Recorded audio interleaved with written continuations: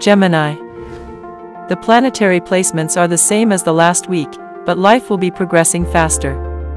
The Sun continues to be exalted with a good and complex influence on team settings.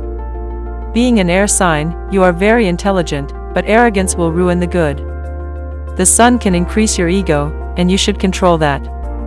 Mercury conjuncts Venus in Taurus, triggering your subconscious.